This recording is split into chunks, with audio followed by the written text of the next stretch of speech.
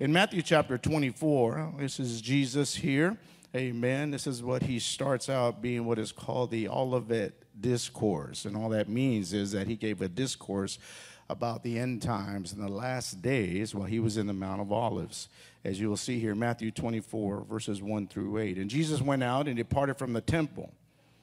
And his disciples came for him to show him all the building of the temple. So they would have been looking across, seeing the glory of the temple. And Jesus said unto them, see you not all these things? Verily I say unto you, there shall not be left here one stone upon another that shall not be thrown down. When Jesus spoke that, amen, it was during his lifetime, of course. And so this would have been somewhere before 32, 33 AD. Amen.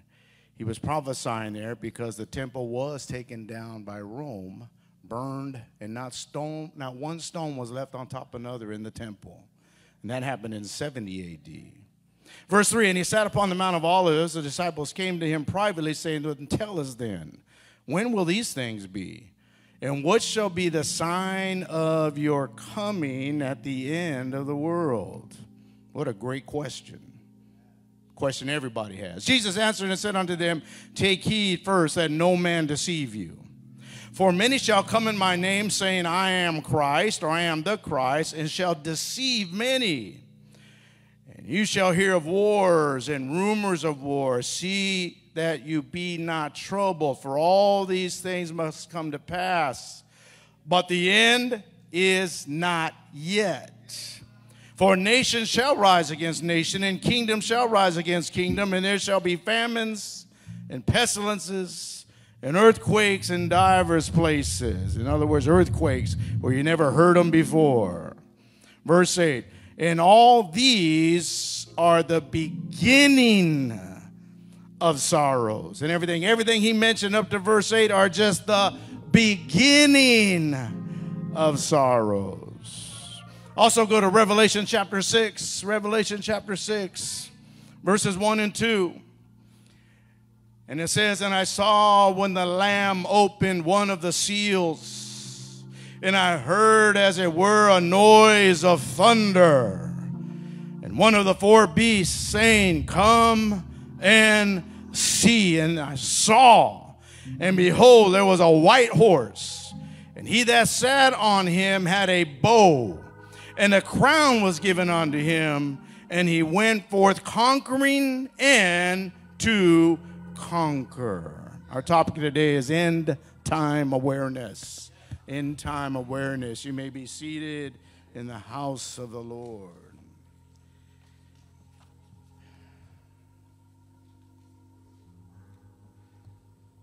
End time awareness. Jesus, of course, where I just read in Matthew 24, was speaking of the end times because the disciples asked him the question about the coming of the Lord in that what's called the last day, as they said.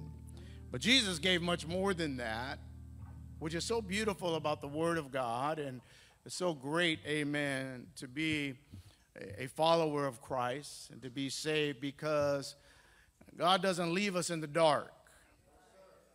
The scriptures, the word, lets us know exactly what is taking place and exactly what is going to happen. So we have a great advantage, of course, of the world. And even if you say these things to those who don't know Christ, they can't see it. They're blinded. Amen. When you come to Christ, your eyes are opened. Hallelujah, because Jesus is the light. So when you look at this, it would appear, without a doubt, that we are living in what we call the last days. Now, when we say the last days as it relates to the church, we're talking about here, up to this point in verse 8, the last days of the church age. That usher in, amen, what is called the tribulation period. My God. We're going to explain that a little bit today so that we can tie in some current events that are happening, amen, what the Bible says today. If you notice that Jesus says in Matthew 24, 6 and 7, he says, you shall hear of wars and rumors of war. Well, we certainly have a lot of that going on. And so our main focus, of course, would be the conflict and wars and, amen, and everything that's trying to be done for the war to be escalated in the Middle East. It is an amazing time in the Middle East if, amen, you know Scripture. If you don't know Scripture, amen, it's a scary time. And it's a time where you're not sure what is going to happen, but we'll bring some clarity to that today.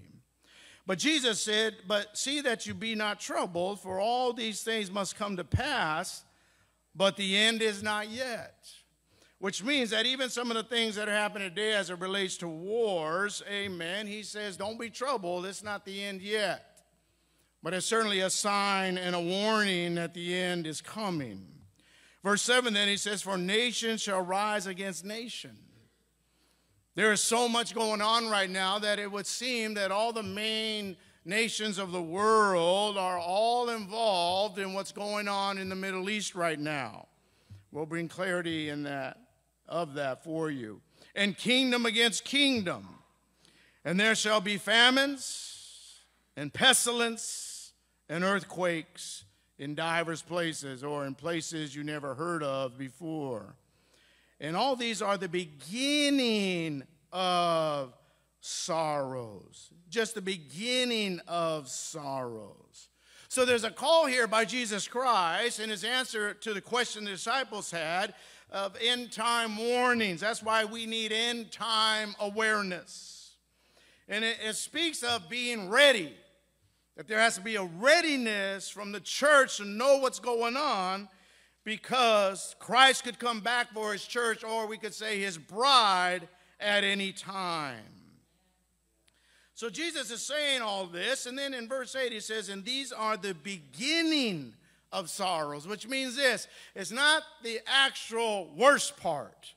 It's not the actual sorrowful part. He's saying up to that point, amen, of where we are right now, if you will, he's just saying this is just the beginning of things. This is just the start of something. This is just to let you know that real sorrow is soon to come after this stuff happens. My God.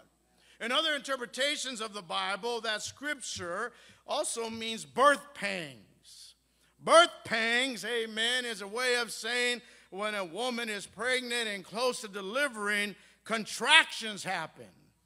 But there are two types of contractions. There are what's called, amen, false contractions. Amen. The body is already starting to contract, and it would seem to push, amen, the baby out, but those are false contractions.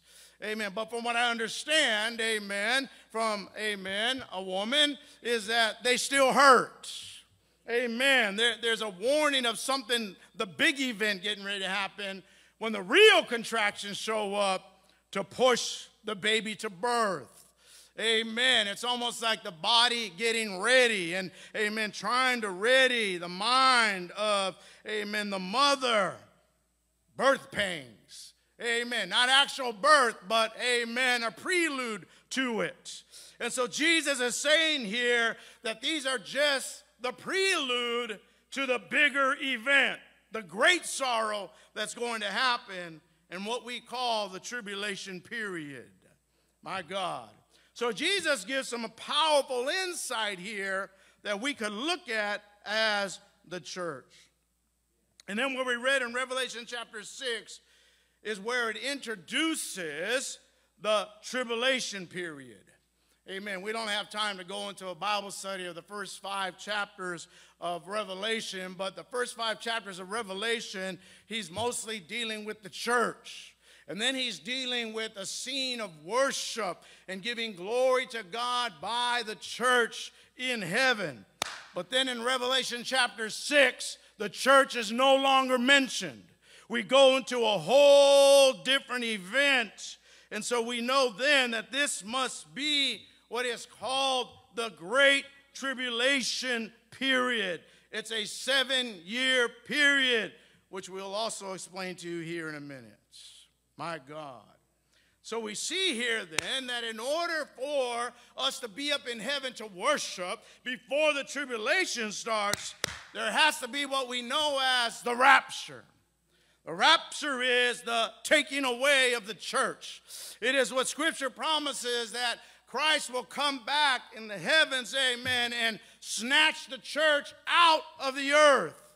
You've probably seen it in movies and depicting different things, but it's an actual event that is going to happen. Which says this, is that, amen, Christ being our groom, if you will, is going to snatch his church out of the world before great sorrow comes. And any good husband would do that to protect his wife, amen, from hurt and pain that could come and get her out of the way. That's how much God loves the church, amen. Jesus died, hallelujah, for souls to be saved for the church. Therefore, what is the tribulation period all about? Amen. Well, we pick that up in Daniel chapter 9 and 24.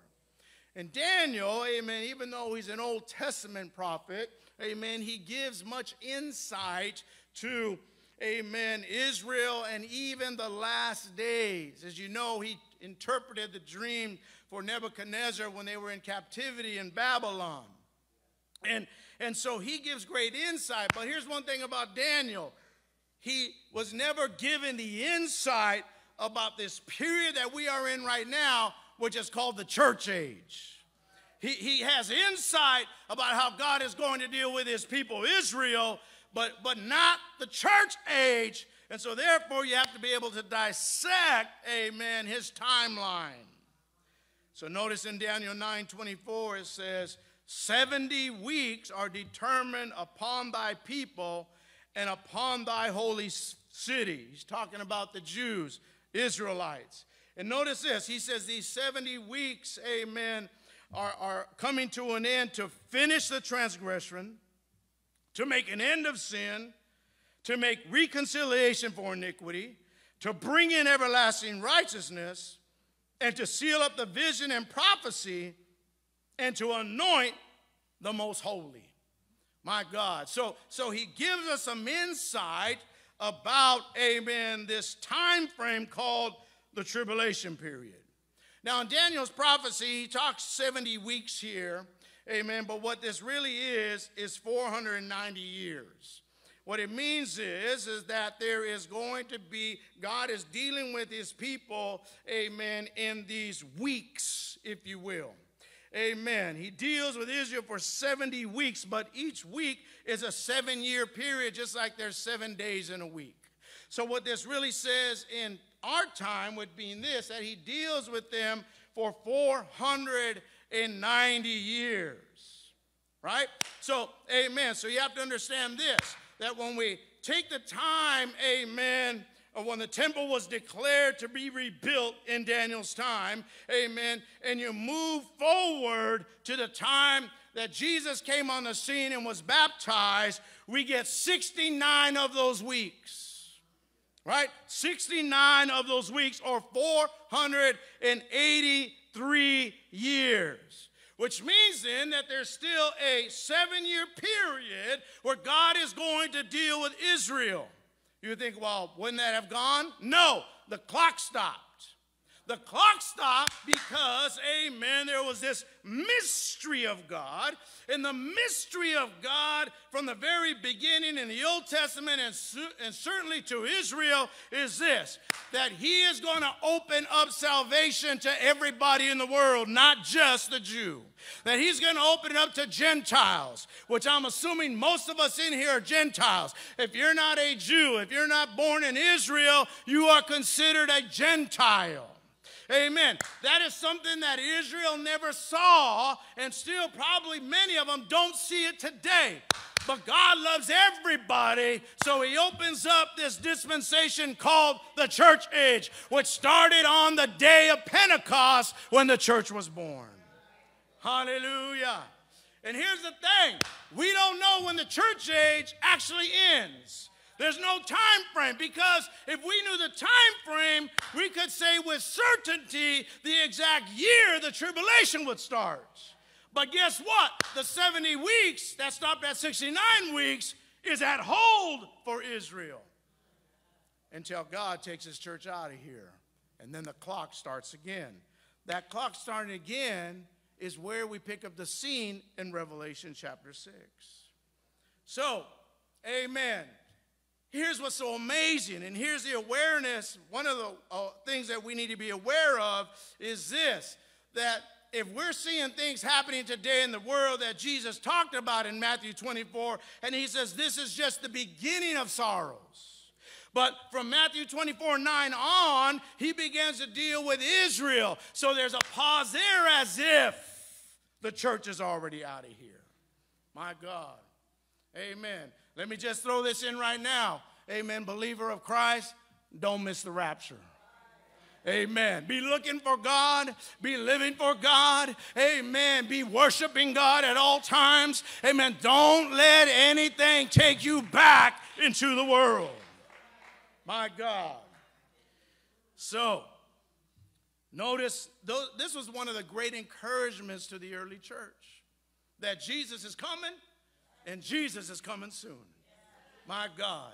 Now think about that. The church is almost 2,000 years old, but even back then they were looking and longing and desiring for the Lord to come back for them. Some would say, yeah, I've been hearing that message preached all my life. Jesus is coming back soon. He ain't coming back soon. Amen. Wrong attitude. He could come at any moment. Amen. And let me say this. Your rapture might be in a car accident. Your rapture might be in something else taking you out of here. So you got to be ready at all times. You got to have end time awareness. It's an amazing thing that we were born in this time. Amen. How many ever wish that you were born maybe in a time of David? And you were there when, amen, he killed Goliath. Amen. Let me just say this. We ain't ready for that. Amen. Because we like things quick. We like our microwaves. We like all the necessities of life. Amen. We like, amen, we want to eat something right now. We can just go get it. You want to eat something there, amen, you got to, amen, break the wheat down, crush the wheat down, amen, amen, and grind it up and then make it into a flour, amen, then knead it with everything and then, amen, and then bake it, which means you had to heat up, amen, a kiln-like thing and all that. And so if you wanted bread today, you might get it in about 6 or 7 hours. Amen. Now, you want a donut, you just drive down and get one. Amen. My God. So, no, God made us for this time. But it says this also, amen, that he made us for this time for a reason. He made us this time and he gave us a grace, amen, for this time. So here's this time. Our time for the church is that we're going to worship you, Lord, no matter what. No matter how bad this world gets, no matter how much evil is rampant in our land, amen, we're going to keep worshiping you and honoring you and exalting you and looking for you to come back. But there was time in the early church they would get discouraged. Amen. How many ever been discouraged? I've said this prayer many times. You know what, Jesus, today's the perfect day to come on back because I can't deal with this no more.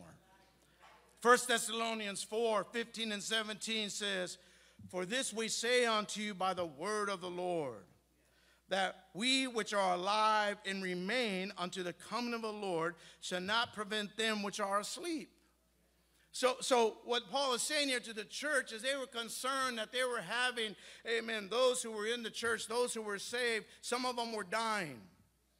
And their concern was they missed the Lord coming back for them. They missed the rapture. So Paul is encouraging them that, amen, don't worry, just because they go to sleep, just because they've already passed on, amen, God will come for them too. So he says in verse 16, "For the Lord himself, hallelujah, shall descend from heaven with a shout, with the voice of the archangel, with the trump of God, and the dead in Christ shall rise first." What a great scene. And one day the Lord's just going to crack the heavens open, the atmosphere, the sky, and it says he's coming down himself. He's going to descend out of heaven, and he's going to shout a shout of gladness because he's coming to get his bride. Amen. And it says there'll be a trumpet, and the archangel, amen, will declare, amen, a trumpet and a shout, and the dead in Christ shall rise first. Verse 17, then we which are alive and remain shall be caught up together with them in the clouds to meet the Lord in the air, and so shall we ever be with the Lord. Hallelujah. Amen. Amen. It's okay. People might think you're crazy, but let them know. If one day I just disappear, amen, it's because the Lord got me. The Lord came for me. Amen. Hallelujah. Amen. One day we're just going to get snatched out of here, if you will. Amen. In Corinthians it says, in the moment, in the twinkling of an eye. It's not going to be a big, massive scene. Amen. It's not even a blink of the eye. It's the twinkle of an eye. Amen. And in that moment, amen, half a moment, millisecond, amen, boom, we're just going to be out of here. It's going to happen quick. Because God is quick and powerful. Hallelujah. So when that happens, we get, amen, to this scene in Revelation chapter 6, which starts this 7-year tribulation period. Now, there's a purpose for this 7-year tribulation period, and that is what Daniel was talking about in Daniel 9:24. And so let's go through those. There were 6 purposes he came up with concerning that tribulation period. The first one was to finish transgression. To finish transgression. This is going to be a time of suffering for Israel, amen, because they have rejected Jesus Christ as their Messiah. It's hard for us to even consider that today, amen, because we understand that Christ went to the cross. That Christ is the Savior of the world, that he is the Messiah, that he is God with us, that he came down. We know the gospel, amen, that Jesus lived a life in this earth without sin, amen, and went to the cross as our lamb to be the perfect sacrifice for our sins and then give us his righteousness. That Jesus is so awesome and so powerful that death couldn't hold him, amen, so they put him in a grave, they put him in a tomb, amen, but just like he said on the 3rd day, he got up, amen, he resurrected, and it says he took the keys of death, hell, and the grave. In other words, he snatched death away from the devil. Amen. The devil always had that card he could throw on someone to take them out by death. But Jesus came down and said, give me my keys back. Amen. I know Adam and Eve lost it, but I'm here to get it back. Amen. Because Jesus says, I am the resurrection and I am the life. And anyone who comes to me, amen, shall not have death, but have everlasting life. Jesus conquered, and then after walking around 40 more days on the earth, showing himself to his disciples and getting them back together because they were hiding when he was crucified, he got them back together, amen, spoke into their life, amen, go and receive the Holy Spirit, who is Christ as a comforter in us, and then you shall have power to carry on my church. Amen. To get my bride together, which will be from all nations. So it's amazing that here it is 2,000 years later, and Israel, for the most part, still doesn't see that Jesus was their Messiah. Amen. Have you noticed this, that even if you kind of not on as fire for God as you used to be, it just takes one little hardship to bring you back. Right? One hardship, one disappointment, one tragedy, it will bring you back. That's what hardship does to us. All of a sudden, we have time to pray. We have time to come to the Lord. We're crying out to God constantly. That's what hardship does. Amen. And that's what's the 7-year period is about. It's going to bring great hardship to Israel, and then their eyes will be opened, and they will see that Jesus was their Messiah. Now, because they're not looking for Jesus now, here's the problem that, amen, they might still accept someone else as the Messiah. which would be what we call an antichrist. He talks like, appears like Christ, amen, may even be able to do some miraculous things like Christ, but he's the devil. Oh my.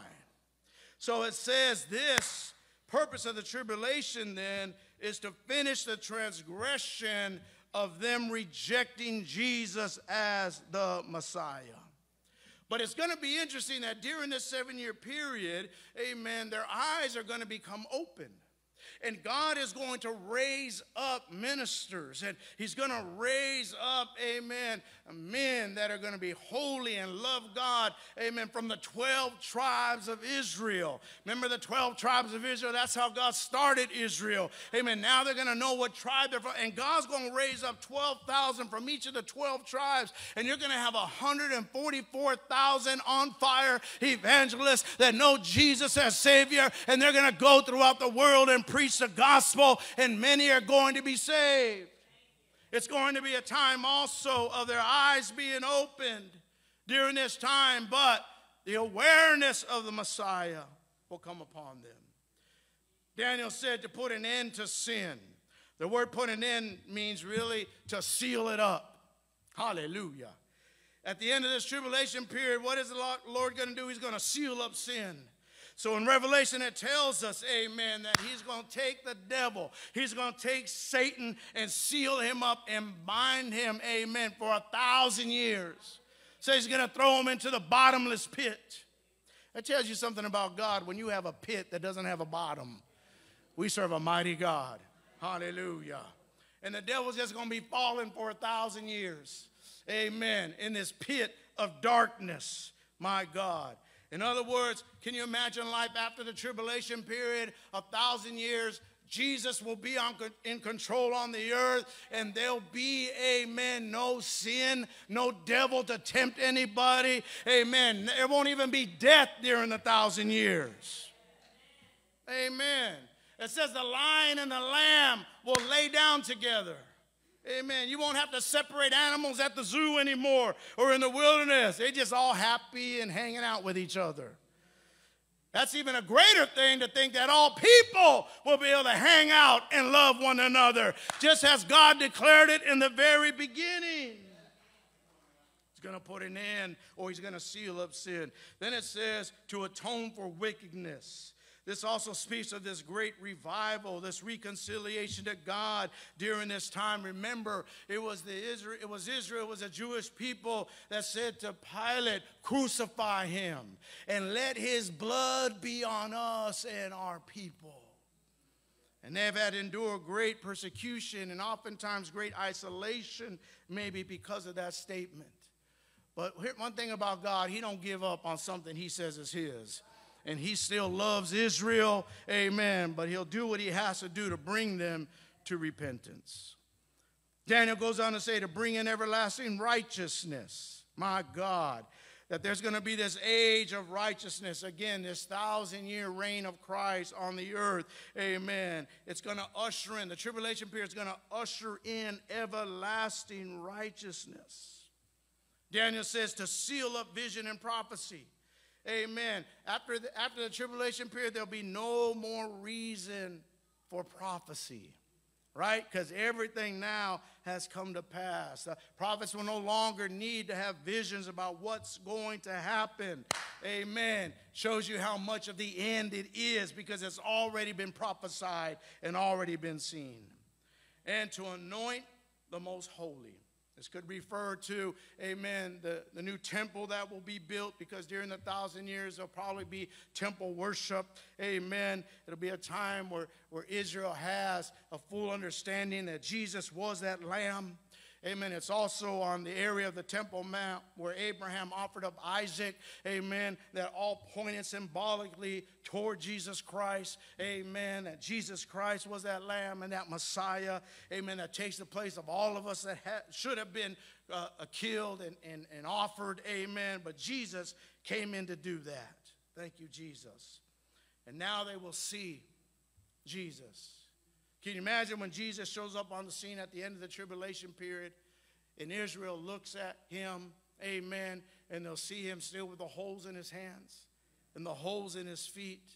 amen, and the cavity in his side where they speared him, amen, and they will begin to worship him and honor him. Thank you, Jesus. So before you can have all the goodness of the millennial reign, the 1,000-year reign of Christ, amen, God has to bring everybody toward him, and he uses the tribulation period to do that. Thank you, Jesus. And so the tribulation period then, amen, again starts in Revelation 6:1-2. And probably many of you heard this, but it deals with, amen, a first set of judgments in the 7-year period that God is going to bring upon the earth. And the three sets they're called the seal judgments, the trumpet judgments, and the bowl judgments. But you have to understand the first one to understand the others, because this is going to be a time of great deception by the Antichrist. And the Antichrist is going to have power that he's never had before. Amen. There's going to be, amen, a time of great deception. Let me say this. There's one thing about Israel today, and it is this. They are not easily deceived. They're good at deceiving. Amen. If you've been keeping up on world events, amen, I mean, when you can intercept, amen, all of these, I forget how many it is, and I think it was 1,200, amen, pagers. Y'all know what I'm talking about?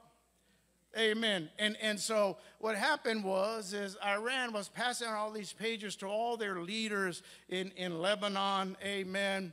And then in one day, all the pagers explode at the same time.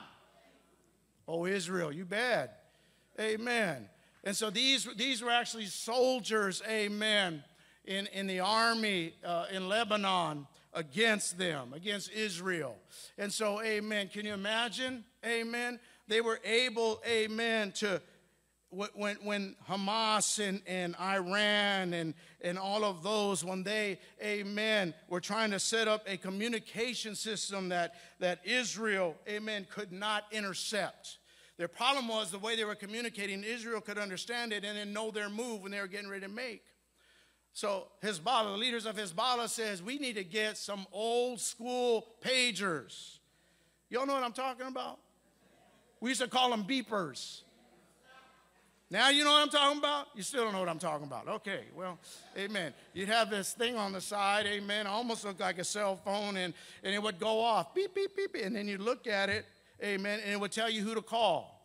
Of course, the modern day beepers can have a message on there just like if you were to get a text. And so this is how they would communicate, and it was done on a radio frequency, so that way it couldn't be intercepted and detected. The problem is that when they ordered these from a Taiwanese company, the Taiwanese company, amen, said that they gave the order to, I think it was a company in Holland, to put the order together, but you can go ahead and use our technology and all that. Well, somewhere in there, we don't know how, Israel was able to intercept all that, get the order together, put their little explosive devices in them, and had them delivered.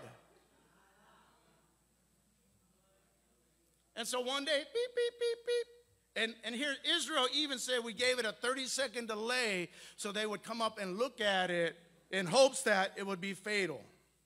Many were blinded, amen. Many, amen, their sides were taken out and all kinds of stuff. And you can see video of it, amen, on YouTube. Don't go there now. Let's finish the message. Amen. When they went to Holland, I believe it was Holland, when they went to Holland to find this company, guess what? The building was empty.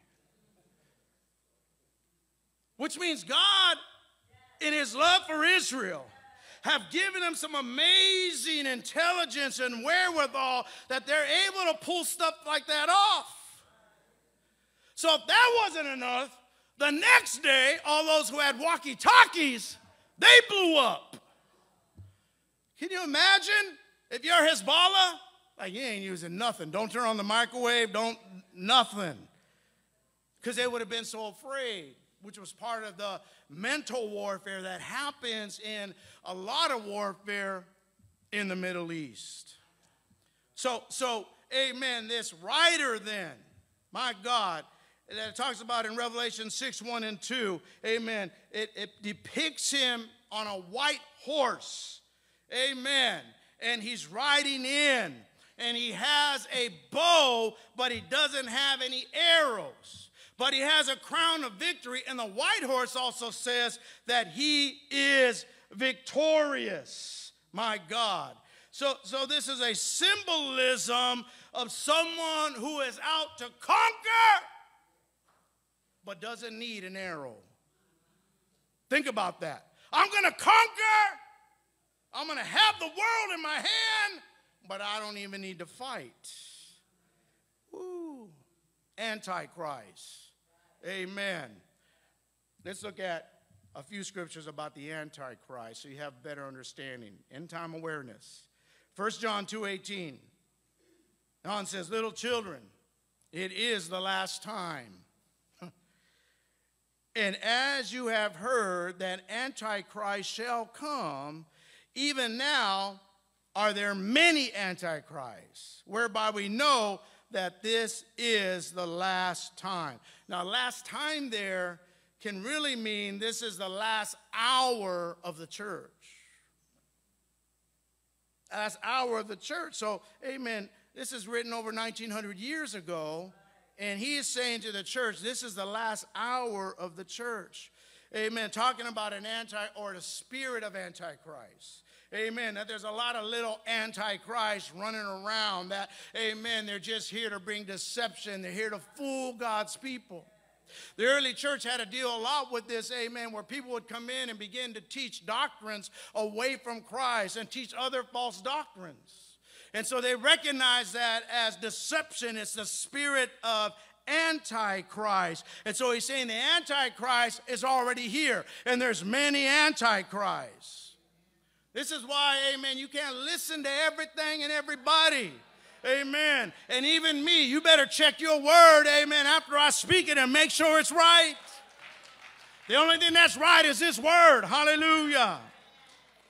But when people try and get too deep in interpretation, watch out. Because I have found this, that what people do is they can take a word and twist it around for their benefit, for their selfishness, even for their own sin. Well, I don't see anywhere in Scripture it says that. But you already know it's wrong. Amen. The word couldn't spell out every single sin, but there's a principle there, and trust me, all sin falls into some type of category. My God. So Antichrist is already, that spirit is already. You see it in the world. Amen. Remember, I don't know if you can remember years and years and years and years ago when we had the first shooting. When someone dared, amen, fire shots at elementary school kids right here in our backyard. And we thought that was appalling. But here we are now in 2024, and it's a regular occurrence. It's a regular occurrence. That's why, amen, you better watch out where you go. Amen. I don't like to go where there's crowds. This is the only crowd I like right here. Amen. Because you don't know some crazy somebody, amen, just might want to shoot everybody up. My God. Amen. And please don't come to church packing unless it's been approved. And don't look at anybody and say, are you packing? You have approval? Amen. Hallelujah. I know one thing. If anybody comes in here and tries to shoot us up, amen, someone better pick up a chair and knock them down. You just got to charge them. And I say this all the time. I say, we got a lot of men here that can handle that. But that rascal better watch out for these sisters, too. Shoot. I mean, you can look at my pockets and know I'm not packing, but I don't know what's going on in some of them purses. Looks like you brought luggage to church. I don't know. Switchblades and everything else might come out. Hallelujah. Spirit of Antichrist better not come up in here. Amen. I'll be trying to pray his life back and Jesus heal him before he dies. I'm not sure where all that came from. This was a pretty serious message. Amen. So notice John here speaking about this last hour of the church. He's saying this is already at work. In 2 Thessalonians 2, 1 and 4, it says, now we beseech you, brethren, brothers and sisters, by the coming of our Lord Jesus Christ, and by our gathering together unto him, that you be not soon shaken in mind. He's saying to the church that's congregating, don't be shaken in your mind or troubled, neither by spirit, don't be troubled by word, neither by a letter as from us. You know, see, here's what the devil will do. He tries to bring in doubt. He'll try and bring in doubt about your salvation and doubt about your life and doubt about how you're living and doubt if even Jesus loves you. He said, don't be troubled by that. Amen. For as the day of Christ is at hand. In other words, the devil is going to act up even more against you the closer Christ is coming. Amen. How many, you don't have to raise your hand, but how many of the devil been messing with you over time? That's because Jesus is coming soon. Amen. Everyone's hand should be up. Yeah, the devil, he's at work. Yeah. So it goes on to say, let no man deceive you by any means.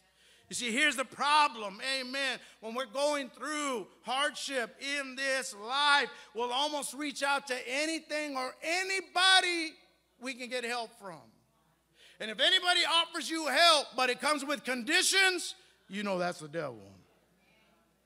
Let no man deceive you by any means, for that day shall not come except there comes a falling away first.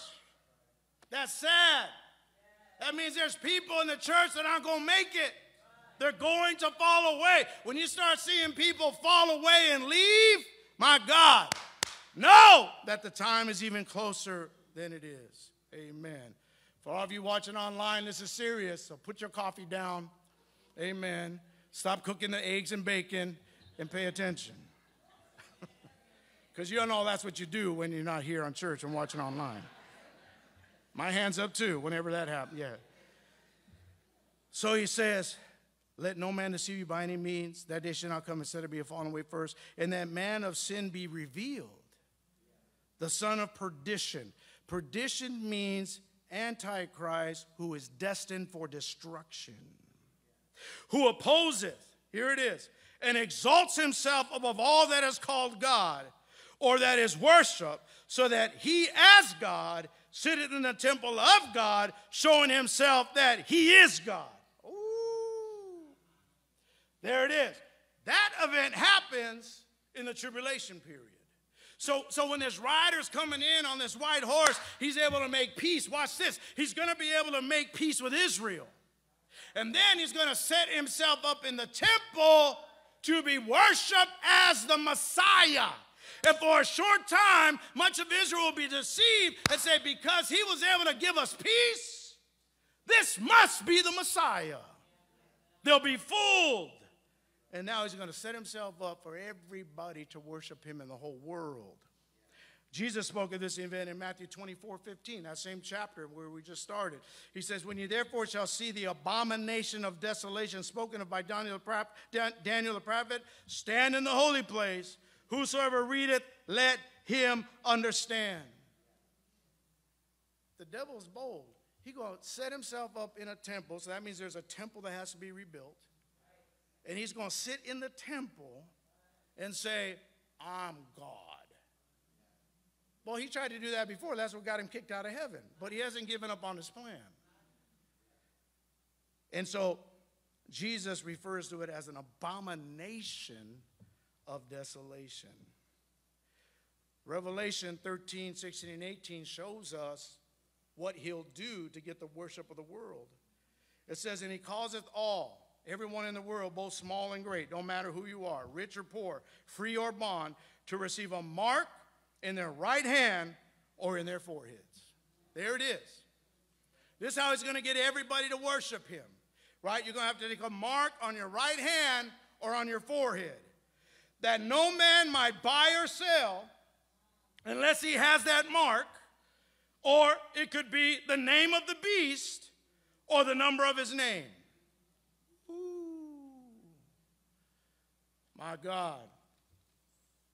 And here is wisdom. Let him that understand count the number of the beast, for it's the number of man, and his number is 636, which we know as 666. Now you have to understand the devil is deceptive, so the 666 could be inside the marking.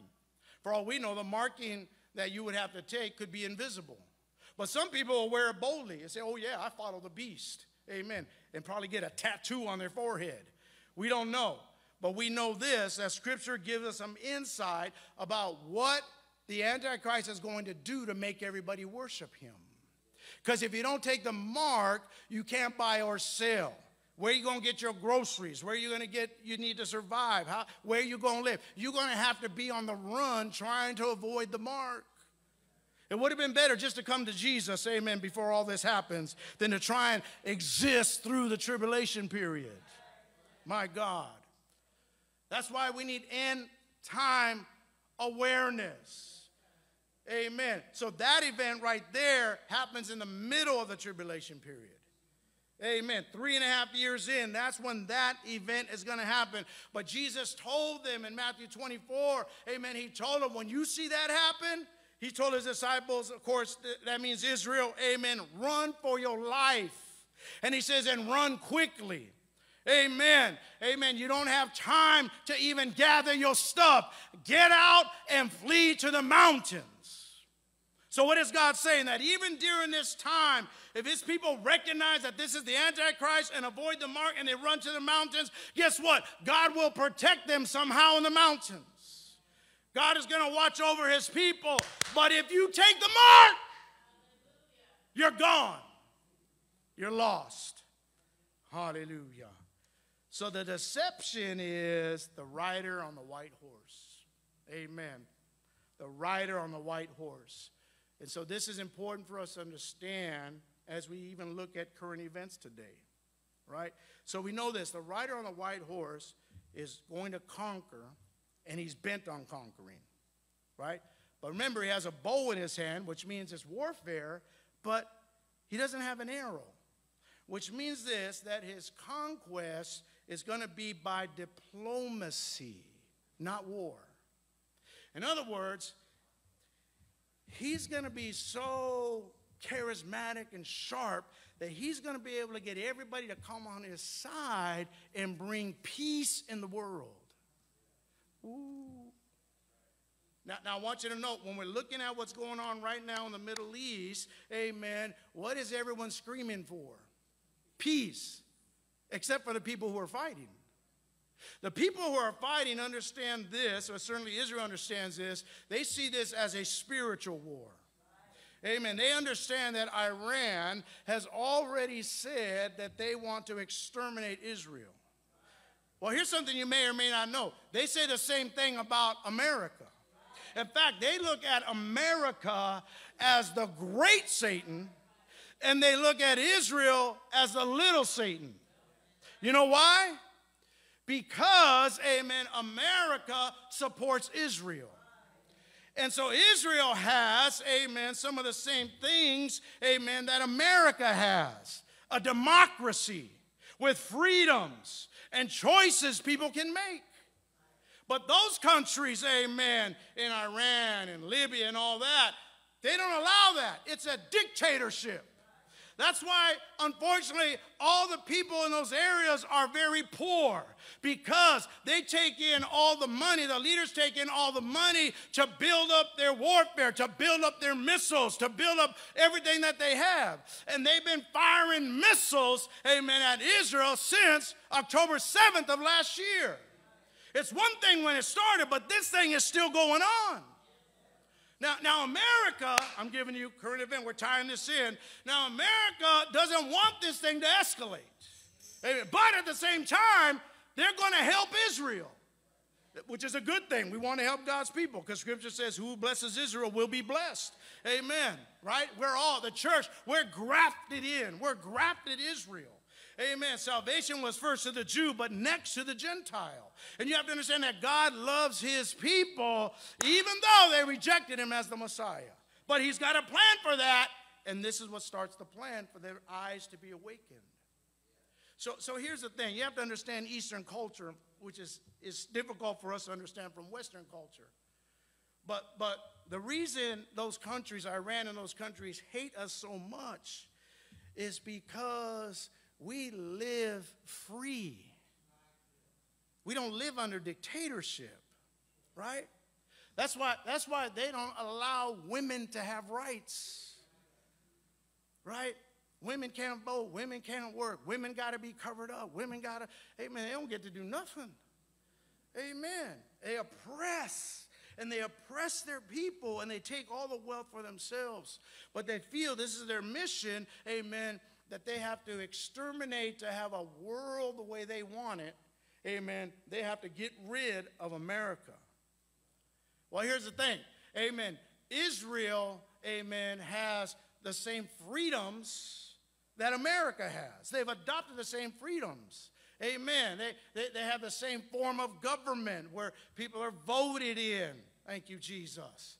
Amen. Even to this point, even to this, you'll never see those leaders in those countries, Iran and Lebanon and all that. They never wear ties. You know what? Because that's a Western thing. So it doesn't matter. Amen. That's why they'll wear those round collars instead when it's something that's important. Amen. Or most of the time with their suits, they're just hanging out like me. But I love Jesus. Amen. I don't always wear a tie. Hallelujah. They just have their shirt open here. Amen. And so even to that point, that's how much they hate us. My God. So think about this. For over a year now, America has been trying to bring peace. It is amazing. And not just them, other countries from Qatar and Egypt and all that, trying to bring peace to stop the war in Hamas. Hamas, amen, who, amen, is in the Gaza Strip. October 7th of last year, they just came across, amen, and they attacked the city on the border of Israel. Amen. On that day, 1,200 people were murdered. Amen. If you look at some, there's not a lot of it out there, but if you look at some of the videos of that, I mean, they were just walking up and shooting people in cars. They're walking up and running into homes and just shooting people in homes. Didn't matter if you were a child, a mother, father, whatever. And then they took hostages. Amen. And the hostages they took, amen, the few hostages that have been able to get back, they know that they've been raped and passed around by the Hamas soldiers. Just pure evil. So Israel says, that's it. We're going to get rid of Hamas.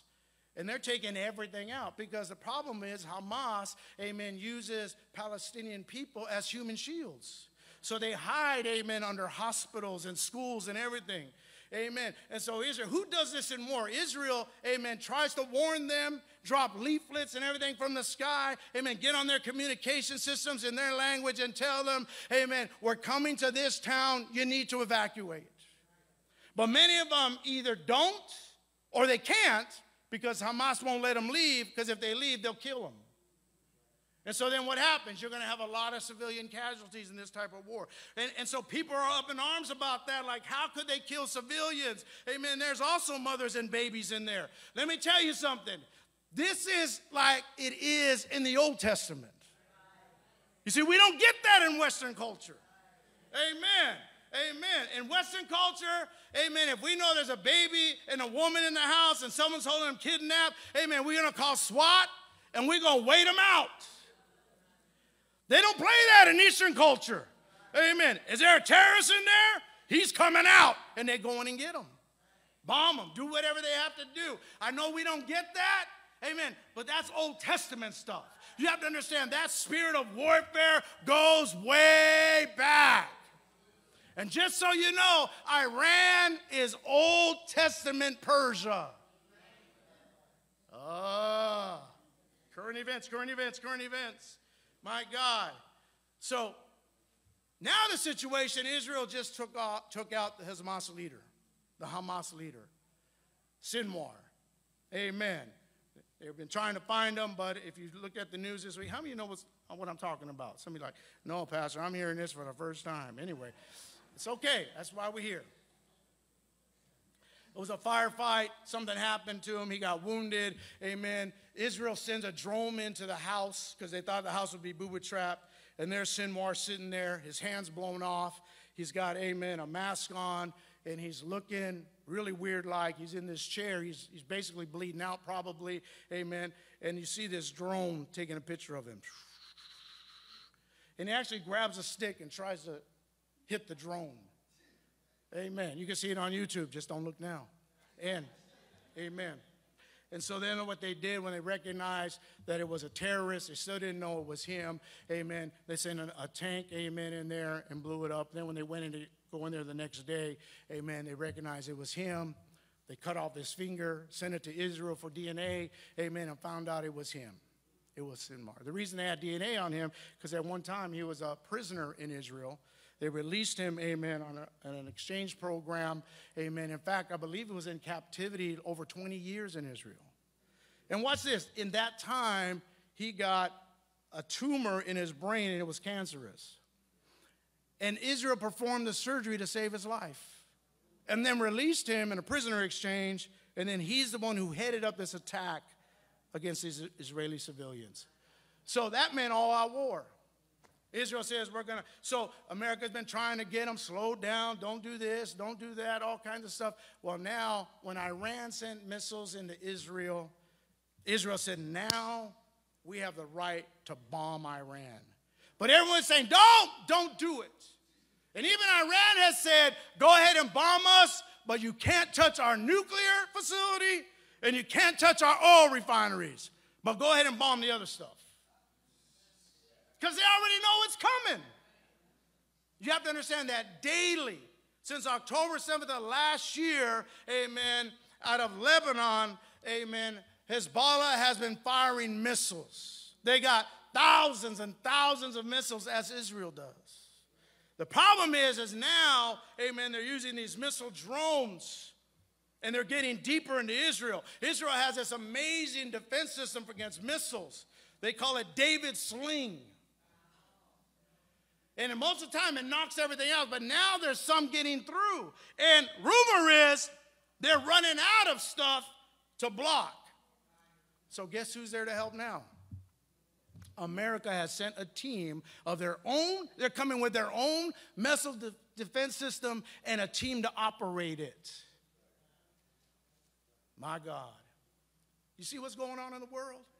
At the same time, amen, President Biden is trying to say we need to bring peace. Israel, don't bomb Iran, because here's the problem. That if Iran gets so pushed into a corner, what they will do is they're going to tell everybody they have in the world to now fight. Think about that.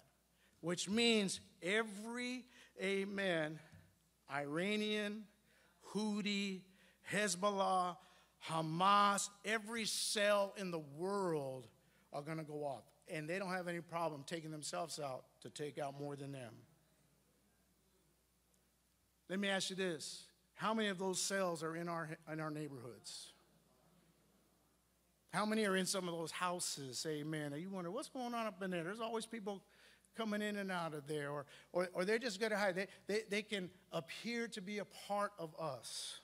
Amen. We never thought 9/11 would happen. How does someone get in here? Amen. Watch this. Train in America to learn how to fly a plane, hijack a jet with that ability, and go into the Twin Towers. How does that happen under our nose? Because we're Western society. Amen. Everybody, come on. Join the party. Belong. Amen.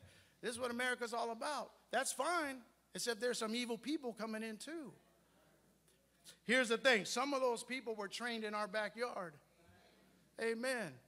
They were trained right out there at the airport in Santee. Amen. There's all kinds of amen, schools out there. Amen. That's where they trained. Amen. Gillespie Field. Amen. That's where my son was working. Amen. Thank God he moved to Montgomery. Amen. But they're still there too. It don't matter. He's the one to help them land. Amen. And take off and land and take off. You don't know. It's all around us. So can you imagine? And so here's the thing. America knows this, that if they go all out against Iran, boom, everything's going to go off everywhere. End time awareness, church.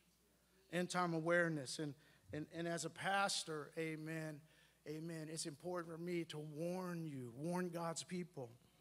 This is, I mean, I've been watching this kind of stuff every day since this war started last October. Every day I'm looking at stuff and stuff because I'm looking to see how close are we to the Lord coming back. Because here's it. Here's this. What if in all this, someone shows up and he's able to make peace? He has Israel happy, Iran happy, amen, terrorist groups in Lebanon happy, Hamas happy, the Egyptians happy, China who's getting involved now, Russia who's getting involved now on Iran's side, amen. Now he makes the whole world happy and is able to bring peace. It seems impossible, right? But what if that's the rider on the white horse?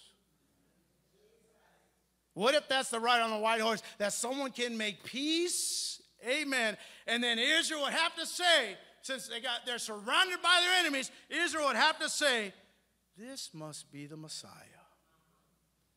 Because he's for us and brought us peace, and he's able to keep everyone from continuing to fight us. Now, as I said all that, understand this.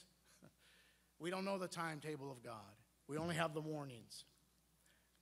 Scripture also says this, that God is long-suffering, not willing that any should perish. In other words, God, we can have this right now that we need to pay attention to, but this may not be it. This thing could go on. We could continue on for hundreds of years because God wants to see people saved. Because, amen, he wants time to have people still respond to the gospel. Or it could happen this week. So what are we supposed to do? Keep our eyes on it. Amen. And I'll keep my eyes on it. Amen. If you don't want to. Amen. And I'm going to tell you the truth. Amen. About what's going on. So when we see current situations and we see all these groups rising up against Israel. Amen. And now when things, missiles and everything else are going to start getting depleted. And what is this going to cost everybody? What is this going to cost America? We're sending, and then yesterday, I think it was yesterday, the day before, let me add this. Amen. For the first time in I don't know how many years, America brought out their stealth bombers. What do you know about the stealth bombers? They brought the stealth bombers, which these things have a payload in them that they can penetrate bombs, go down, amen, to where weapons are deep into tunnels. And so they bombed some strategic spots, amen, in Yemen against the Houthis. You say, well, who are the Houthis? Okay. The Houthis is another terrorist group, and they've been bombing, amen, ships in the Mediterranean Sea. That's kind of where their focus is. Though lately they've been sending missiles over to attack Israel also. So America has taken it upon themselves to try and protect the Red Sea, amen. And so they've had some success and not some success. And that's why we're seeing more of our Navy fleet going toward that area. But America's realizing now that the only way we're going to stop that from happening is we got to take out their arsenal. We got to take out all their missiles. So they brought out the stealths. 2 of them. The thing about the stealths is they can go like, I don't know, halfway around the world and not need fuel. That's how massive that thing is. And their payload is ridiculous. I mean, there's some warheads on some of the bombs in there that have nuclear capabilities. When America starts bringing out the stealth, you know what they're saying? Y'all need to calm down. They're trying to usher in some kind of peace or get everyone to calm down. Because if you make us flex our muscles, I don't know if we would, but we're trying to show them that we can flex and do what we need to do. My God. Because, but trust me, even getting that stealth out to use it like that, amen. The stat I saw, I don't know how true this is, it costs $1 billion to fly it on one mission. Now, you know America can't afford that. And we certainly don't want our taxes to go up. Because we like our Western society. We want to have fun and amen. I need my vacation money. I want to go out to eat at least once a week. My God. Hallelujah. So here we are over a year now, and it's something we have to watch. Problem is with war is that many innocent get killed on all fronts. Doesn't matter what side you're on. Innocent people are being killed because of evil. Good and evil at war with each other. Amen. So we're going to close this right now. Amen. And so my mission today, my assignment from God was this. Amen. God said, let my people know of what's going on in the world. Scripture shows that we need end-time awareness. It's not a time to be playing. It's not a time to be dabbling with sin. Amen. It's not a time, amen, to get to the edge of sin. Amen. You get too close to sin, amen, you might fall off. It's not time for that. Back up off it. Amen. It's a time to be dug into the Lord. It's a time to worship. It's a time to keep God first in your life. If there's anything in your life that ain't right, all we have to do is bring it to the Lord. He loves us. Amen. It's a time to be filled with the Holy Spirit. Hallelujah. If you're not baptized in Jesus' name, don't mess around. Make your salvation sure. Make your salvation sure according to the word of God. They said to Peter, what do we do? He said, be baptized in the name of the Lord Jesus Christ for the remission of your sins, and you shall receive the gift of the Holy Spirit. Let us all stand right now. I finish with this scripture in Matthew 25:13. Jesus said, watch therefore, for you know neither the day nor the hour where the Son of Man cometh. He says, watch, because you don't know when I'm coming. You don't know the day, and you don't know the hour when I will come back for the church. Hallelujah.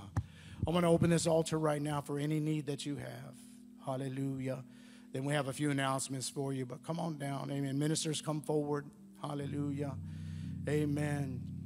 Hallelujah. Thank you, Jesus. Whatever your need is today, the Lord is here to meet it. He loves you. He loves his church. Hallelujah. You need a healing today. You need deliverance today. Hallelujah. Amen. You just want to get your heart right with God and come up here and worship. Amen. Just come on up and worship. Amen. But whatever your need is today, hallelujah, come on up. Thank you, Jesus.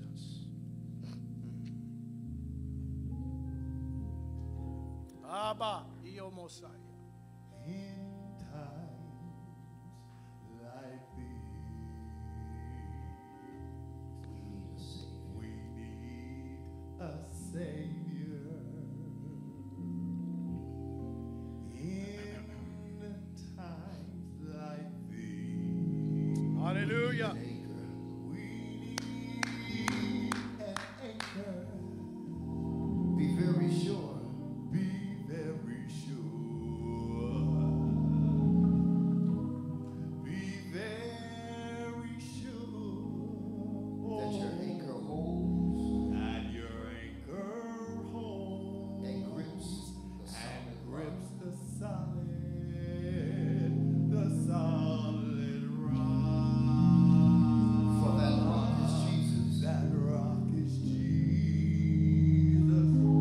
Yes, he's the one. Yes, he's the one. That rock is Jesus. That rock is Jesus. He is the only one. He is the only one. So be very sure. So you better be very sure. Be very sure that your anchor holds. That your anchor holds. And grips the solid. He's a solid rock. For in times like these, we need the Bible. We need the Bible. In times like these. In times like these. Oh, be not idle. Oh, be not idle. Be very sure. Be very sure. Be very sure that your anchor holds. Your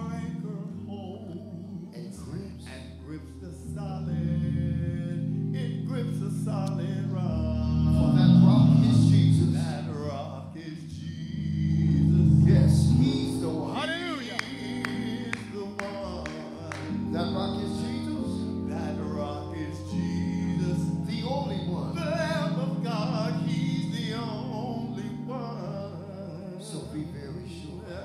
Be very sure. Be very sure. Your anchor holds and grips the solid. He's the solid rock. Jesus is the solid rock. Be very sure. Be very sure. Your anchor holds and grips the solid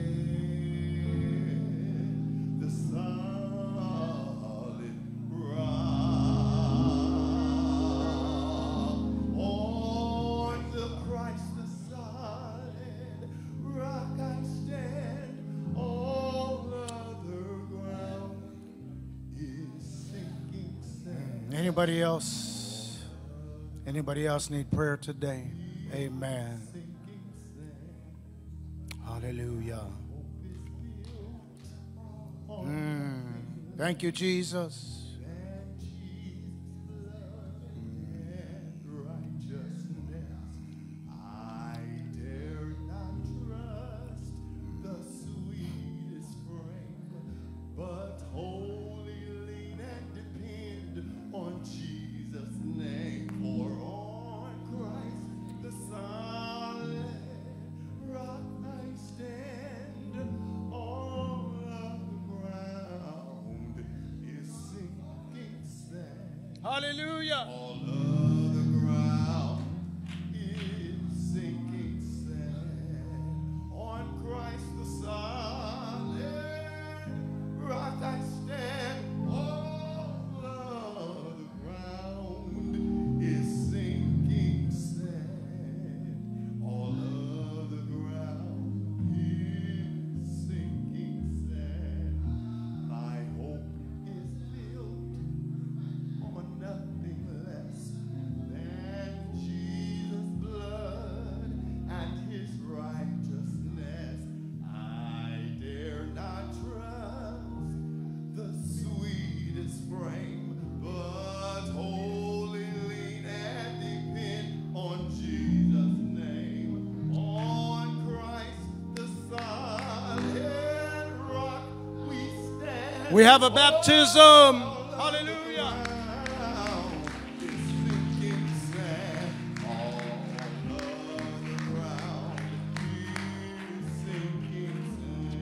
When darkness fell, his lovely face, I rest on his unchanging grace. Every high and stormy gale, every high and stormy my anchor holds within the veil. On Christ the solid rock we stand. All of the ground is sinking sand.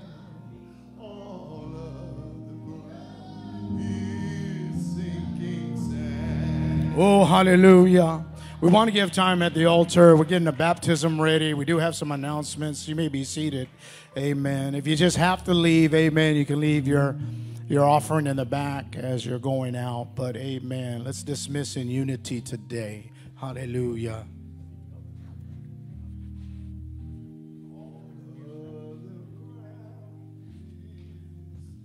Hallelujah. Amen. The key also to this message is this.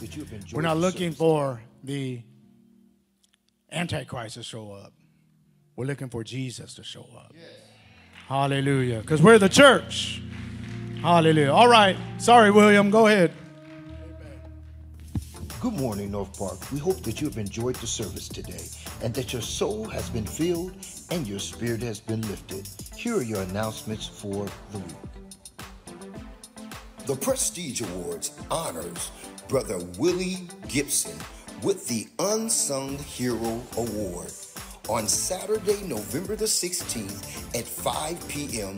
at the MLK Center, located at 6134 Benson Avenue.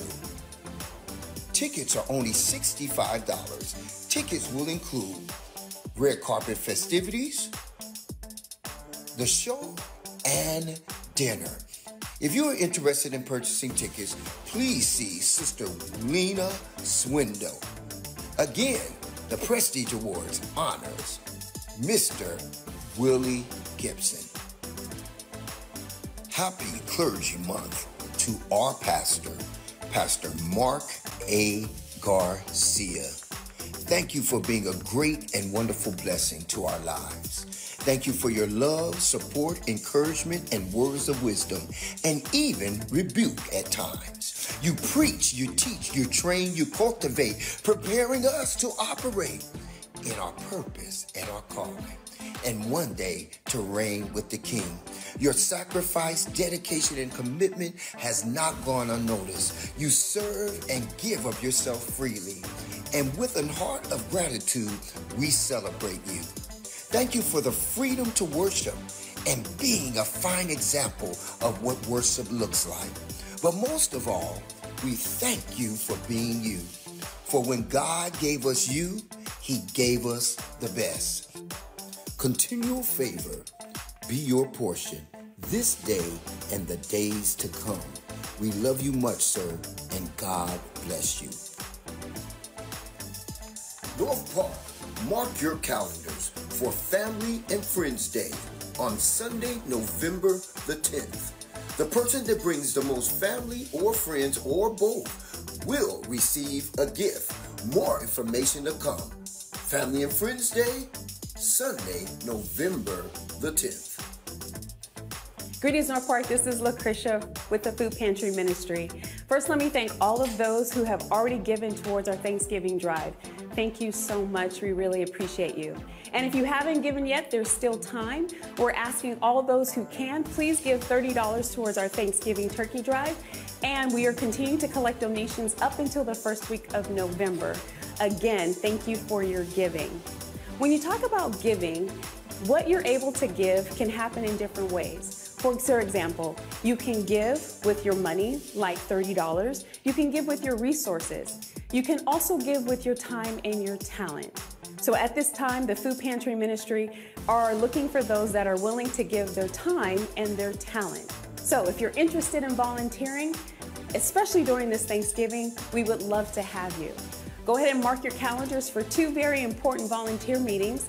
One is Sunday, October the 27th, and the second is Sunday, November the 17th. Both meetings will be happening right after service in the fellowship hall, and I will do my best to keep those meetings short.